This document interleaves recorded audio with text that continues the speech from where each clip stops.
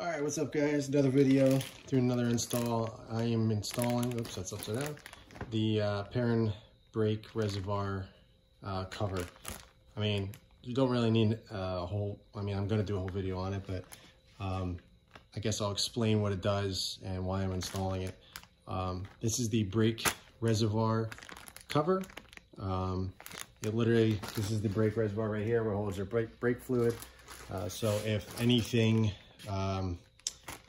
if any brake fluid were to leak or you were filling it or something, brake fluid is it'll eat through anything. So having this there just in case is definitely something good to have, you know, because if that reservoir leaks and it gets onto the paint and you don't know it, it literally will eat right through metal.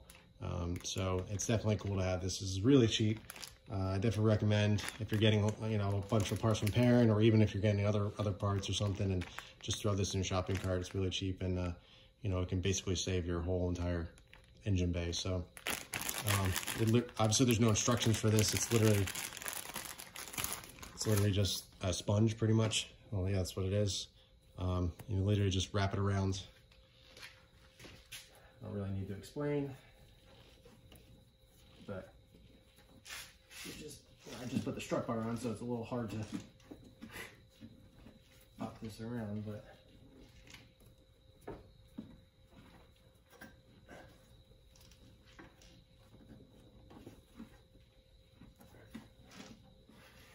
figures. Just installed the strut bar in my last video, which was 10 minutes ago in real time, and now I can't even get my hands back there, but yeah, I mean, obviously it's kind of silly to do an entire video on that, but like I said, you know, I'm doing each video to kind of explain each part and why do I have it, and you know, this is really, it's so cheap that why not? You know, so if we were filming this, or some reason this cracked or something and started leaking, this would leak out and absorb into this, as opposed to just dropping down your engine bay. You know, you got some important wires there. You got fuel lines right here. You definitely don't want any of that leaking onto your engine bay. So let's get a little bit closer look so you can kind of see a little bit better.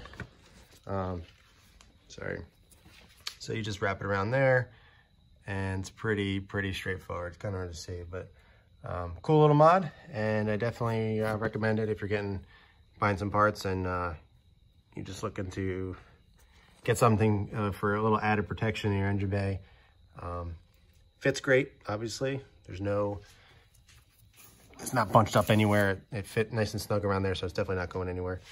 And it's got a little cool Perrin logo there, so you can't mistake for what brand it is. Kind of see it there. But I'll probably straighten it out a little bit so you can kind of read it a little better. But yeah, that's the install. If you guys have any questions, just let me know.